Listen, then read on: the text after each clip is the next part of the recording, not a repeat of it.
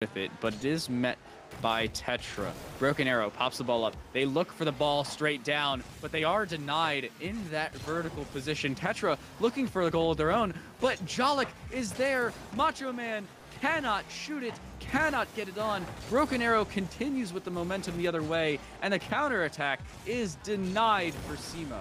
They do not get the bump, but it would not have mattered nonetheless.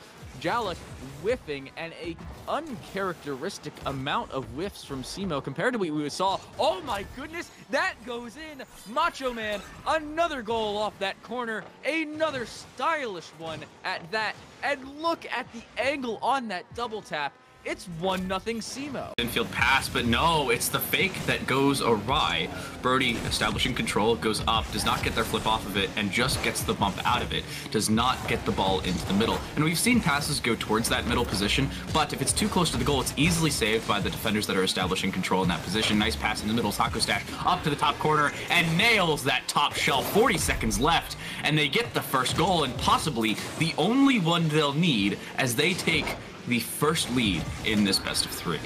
Settle, and will send it away. Brody doing the exact same thing, but Therm with a nice little backflip, who sends it in that same position. Taco reading that like a book, and will get the 50 down. Nevo with the shot. Oh, Taco with the redirect. It wasn't needed, but they figured they'd get yet another goal for their team. A bit of information for you. Of the 5 goals scored so far for this squad, Taco has scored every single one.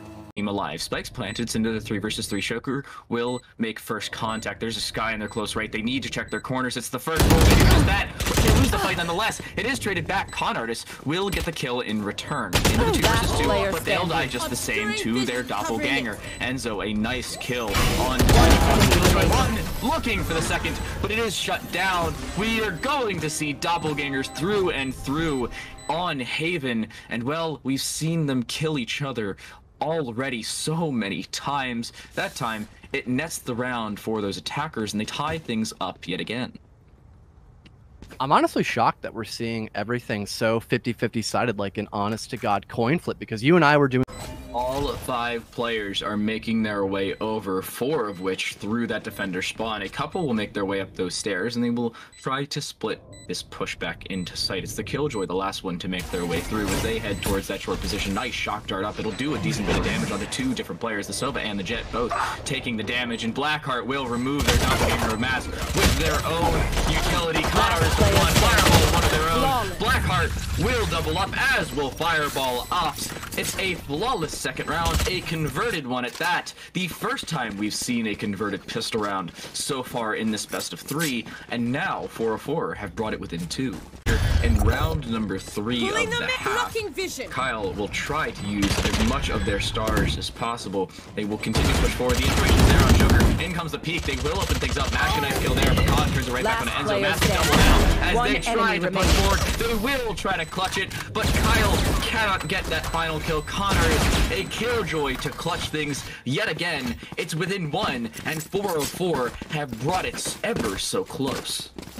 Is going to be popped on Kev, as they are only 9 kills in on this one. The right click misses. Oh no, Fireball gets the kill onto Kyle and phases away. Looking for another. Kev so low.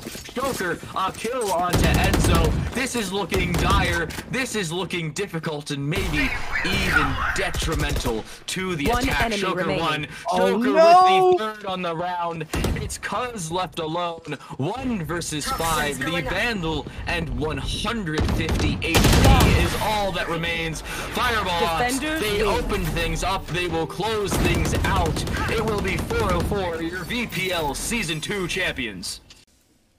Now into the 2 versus 3. This is for the map, or just to send us to a 15th round. Best Impacts is going to look across, but Buckding with 1, Soggy with one of their own. It's now just down to Best Impacts. The Ace with the AK-12, arguably the best gun in the game. Can they utilize it to the fullest extent possible? So far, the answer is no. They are the first to take damage. They're also found out by that Banshee. They're going to have to reposition, or they're going to have to win some gunfights. There's a prone player in front of you. They are not expecting it. Buckding with the clothesline shotgun closes out map 1, and Team Soggy take it 8-6.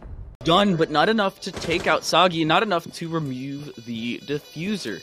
Now it's planted, and now in comes the rotate. Oh no, the shots miss. He gets out. Sin gets away, and this is the opposite of what the defense want. They combined 40 HP between them. Nice shot across, that does take out Sin, but Sagi does get taken out as well. Fembo with a triple fleek. The shots are on fleek. That's what you need. That's what they get. And a 4th round on the board. Team CJ seem like they cannot be stopped. Cross engage the first to fall once the action kicks underway. Oh, Vim holding across. It's a nice kill on Mochi to turn things back. It's another 3 versus 3. 25 seconds left on that clock. Ash will push in, but are they aware of the long angle? It seems like they are, but will they get the kill? No, they won't. They won't take any damage either, but Fendry will take out Crafty, playing the long angle on the other side. It will be Zeke to be down, but they will stay alive for the time being. Fendry gets the kill onto Gekyu. It's into the 1 versus 3. They get one onto Vim, but they cannot continue it. Fendry will get the final kill required, and Overture upset on this Surf Esports Academy map pick. They take Clubhouse 7-5. Angle, as they will still have 2 Shamika launchers left, but Maple getting the kill onto Spiff will drop that Cade. Another C4 off the board, more plant denial taken out. Tones has to hold the long angle as one more Shamika will go through. The last one will range through. CJ taken out by that Shumika launcher. I don't know how they are taken out. Tones holding the long angle. They're going to drop that Nomad as well. In comes the play through Study. One drop. They look for the last one. Maple planting in the close corner. They have to play time. They have to play the frags. They cannot do so. Poison will finish off Villa with a nice and tidy multi-kill, and Mystic will win map 1. Error will get a kill over towards A. That is the CT player taken out, but that's only a consolation frag. A headshot across, it will be Mainzy to win that fight with the AK superiority, but the mid play has to come through, and with the bomb drop, there's not much you can do. Cases with the frag, it's Error 1 versus 2, AK and 20 seconds is all they're given, and they've been found out. The information has been afforded. Cabo with the peek across will give Alcatraz the round, and they finally get their mojo back. They finally pick up a CT-sided round and give themselves that momentum in their favor. As it's into the 3 versus 3, an even-keeled up round, but, well, with Legates on this CT side, every round is anything but even, and you can see exactly why. Paul with 1, they look for more, the turn still nets them a bunch of damage, and Caption from behind will take out Big Eddie.